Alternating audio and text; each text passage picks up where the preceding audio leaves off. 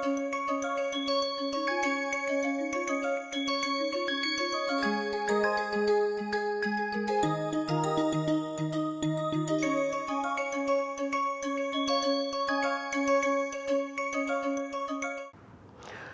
everyone, I hope you had the chance to go through the last classes that I discussed many aspects of oxidation reactions. So today we will have briefly, first we will go through the few points of the last classes.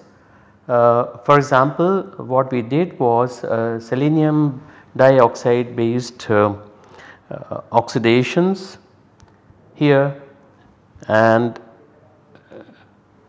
then we also did the sulfoxide sulfonate rearrangements. Also we did in the case of selenium dioxide based oxidations conversion of ketones to diketones, and also oxidation at the allylic position to go to allyl hydroxy groups.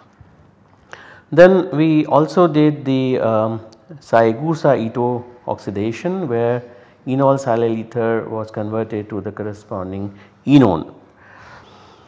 Now let us go to another topic today, is that 1,2 keto transposition.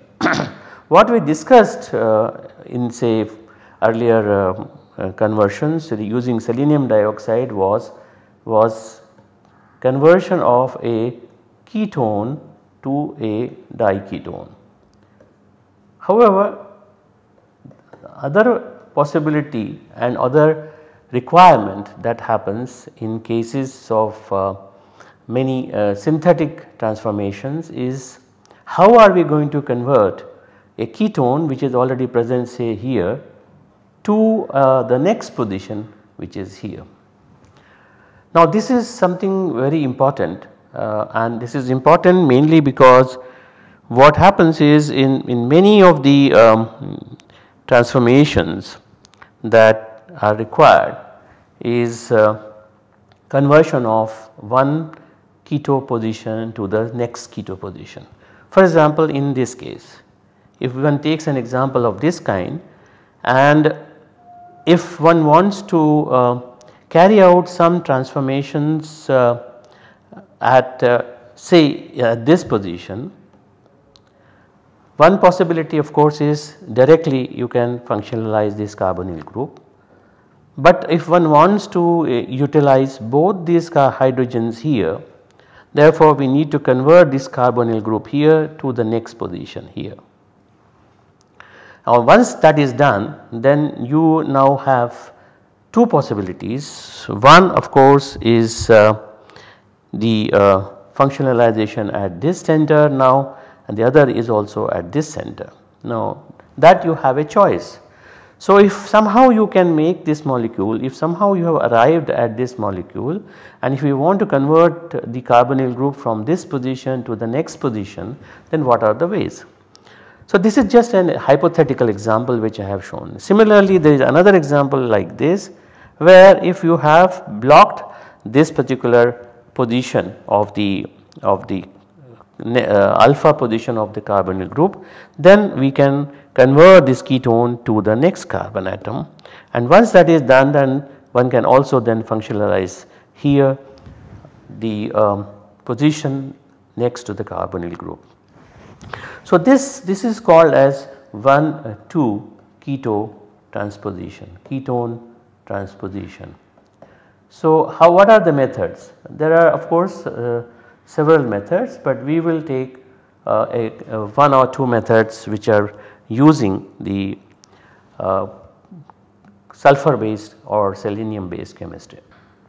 One of the earlier methods was that one takes this carbonyl group here, for example, which I have written 3-pentanone, and if one converts into tosyl hydrazone like this and treats with 2 equivalents of butyl lithium, then of course you will first deprotonate the hydrogen which is attached to the nitrogen, and of course you will deprotonate the hydrogen with the second butyl lithium at the alpha position.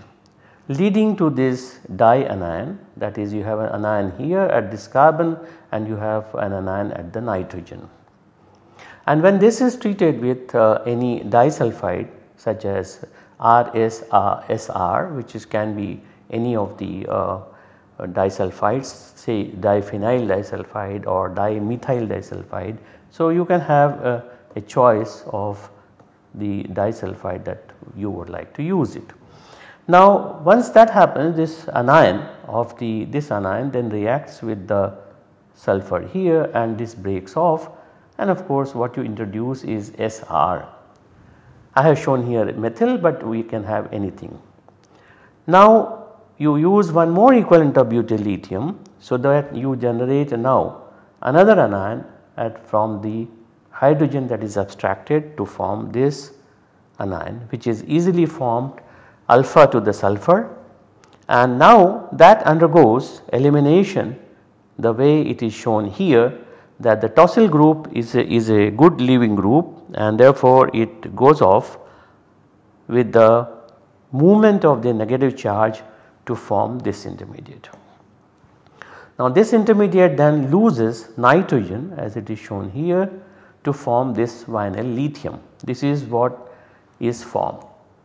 Now, during this process when the protonation occurs here, then you get the corresponding hydrogen at this stage.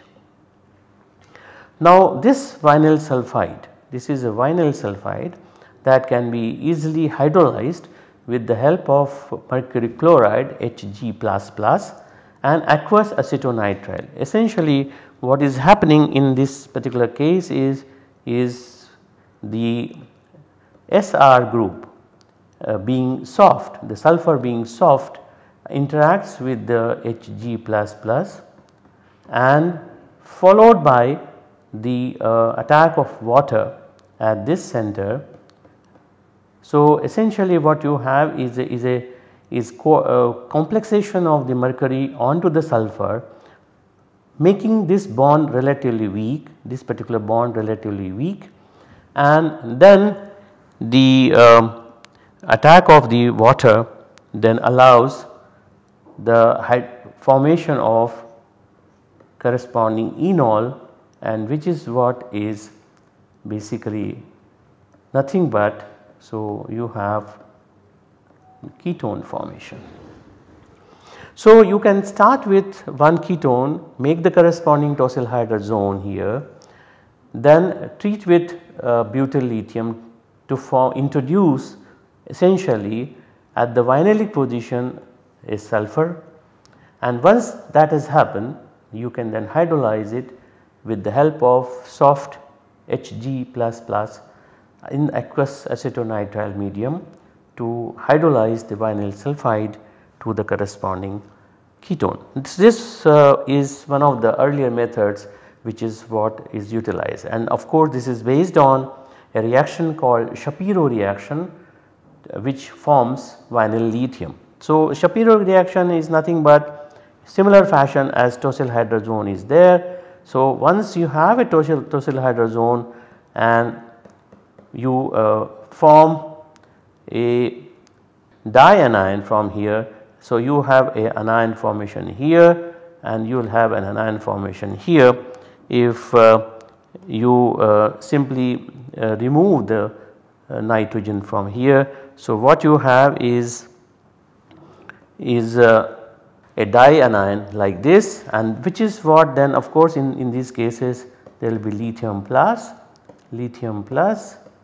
and this loses the tosyl hydrazone tosylate group as I showed earlier, and to form this particular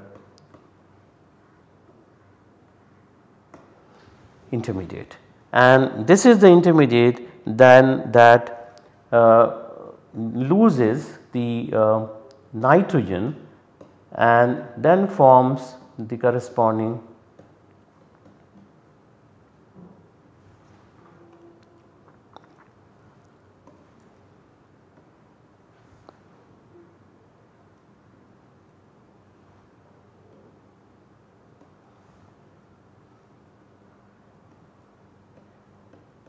vinyl lithium.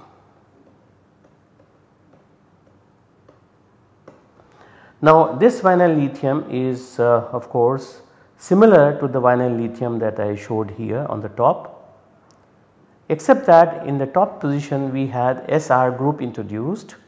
Here we do not have an SR group introduced. So if one starts with a ketone like this and prepares the tosylhydrazone and then finally gets the vinyl lithium, now you can react with any electrophile that is possible to react, and that allows the introduction of,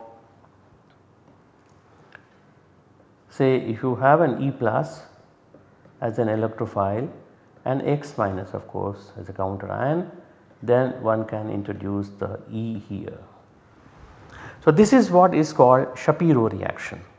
So basically the method that I introduced on the top is nothing but an application of the Shapiro reaction for the conversion of one ketone to transpose into the second position. Now Barry-Trost also has reported an interesting way of doing this kind of 1,2 ketone transposition, where he took a ketone and introduced simply an SR group adjacent to the alpha position next to the ketone at the alpha position without making the tosylhydrazone.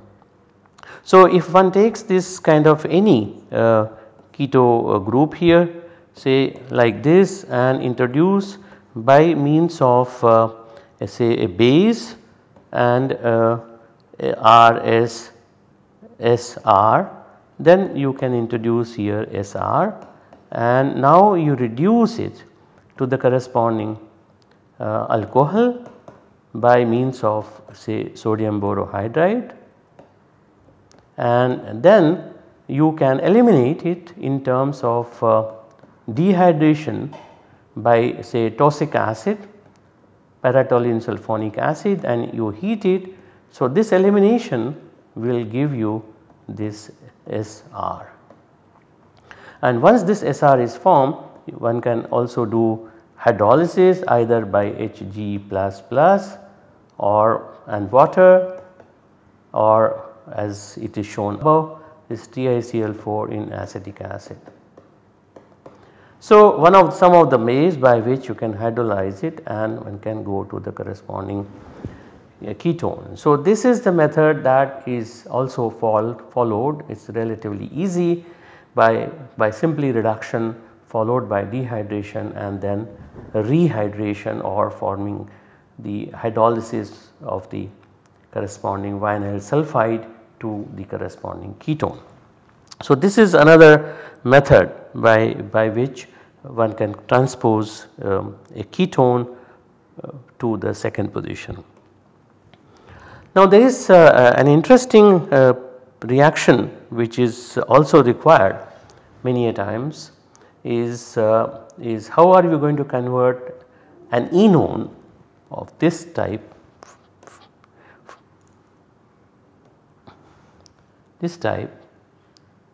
an enone to another enone. This is a 1,3 enone transposition. So you have 1 position, 2 position and 3 position. Now you have inverted it is 1, 2 and 3, except that here we have introduced another R group at this position. So it is not a simple 1,3 enone transposition, but it is an 1,3 enone transposition with an addition of an R group. So if one starts with this enone here and introduce an R group such as this at the position onto the carbonyl carbon by reacting it with R lithium, say you have alkyl lithium or aryl lithium or whatever kind of R group that you want to introduce.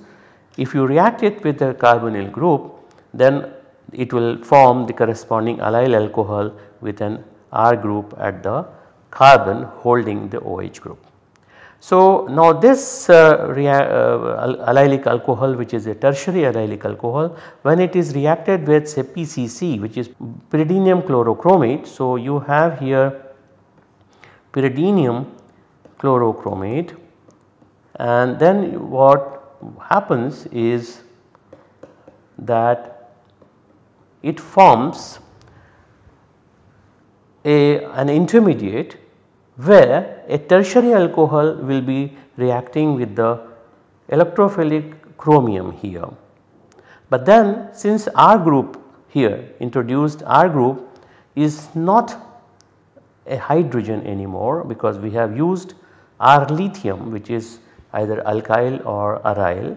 So, that means no oxidation will occur at the no oxidation of the hydroxyl group will occur at the carbon, because it does not have any hydrogen left.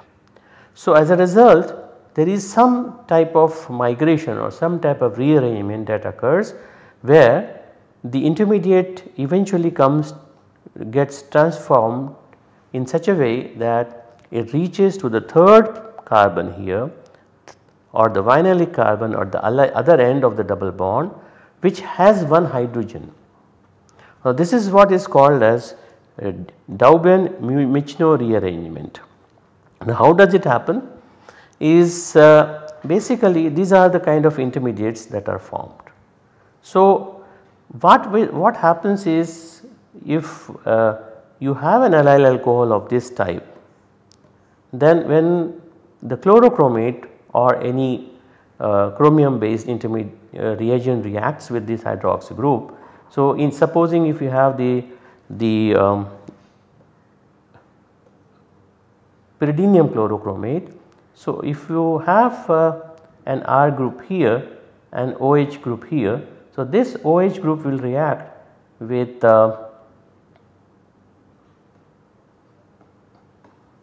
pyridinium chlorochromate, and this is the intermediate that will form. Now, you have an hydrogen here. So, this part has come by reacting the tertiary alcohol to the pyridinium chlorochromate or any chromium reagent. Now, this particular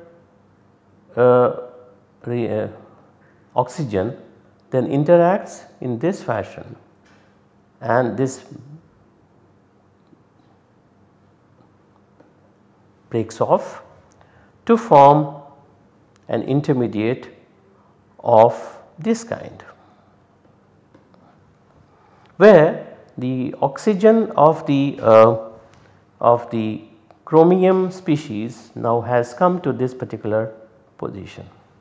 Now, since there is a hydrogen here, then of course oxidation of this particular species occurs in a fashion something like this. Suppose you leave it as it is, then you have O, Cr, Cr and O, O, O, and then you have a hydrogen here. So, this will undergo oxidation, and of course you will then be left out with the corresponding ketone, where there is a double bond of course, and R group. So, this species which I have shown here is similar to this species, and that undergoes oxidation to give to the corresponding enone. So, what we have done is we have transformed an allyl alcohol to this intermediate, which undergoes a rearrangement. Of course, it can also go back from here to here or here to here, that is why there is an equilibrium. Same thing can happen here, and this intermediate can be shown as somewhat like this, where the chromate is coming out, and then this species undergoes oxidation in the way I have shown here to the corresponding enone. So, this is one of the very popular methods of converting an alpha beta unsaturated ketone with an extra substitution to the corresponding 1,3 transposed enone. Now if one wants to do a simple 1,3 enone to the corresponding inverted 1,3 enone or transposed 1,3 enone, say for example you have this and you want to convert into this, where the ketone position is now changed from this position here, ketone was here, now we have made it here. So one another method which was published in 1980 is that we reduce the ketone to the corresponding alcohol here, and by lithium aluminum hydride, and then you acetylate it by means of acetyl chloride and pyridine, or we can use acetic anhydride to form the corresponding acetate. When this allyl acetate is reacted with phenyl SeCl, what one forms is an intermediate of this type chlorine here and Se phenyl. So essentially the double bond has interacted with phenyl Se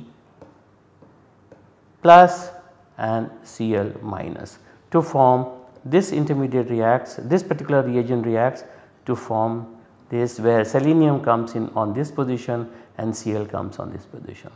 Now when ozone is reacted, ozone is allowed to react to this intermediate, what is formed is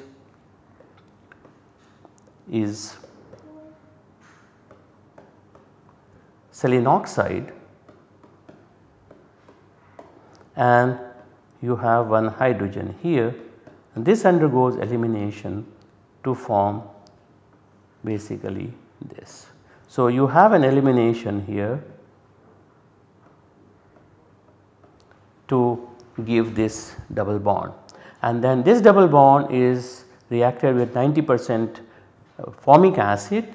So you get hydrolysis in this way,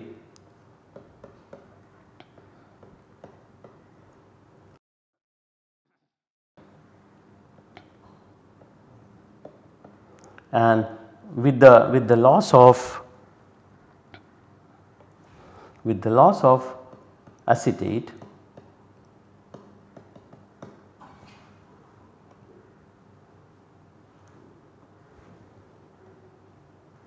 and this undergoes then loss of hydrochloric acid to form the corresponding ketone like this. So when formic acid and water and the acidic condition reacts with this particular compound, there is an addition of water followed by, that means you have water,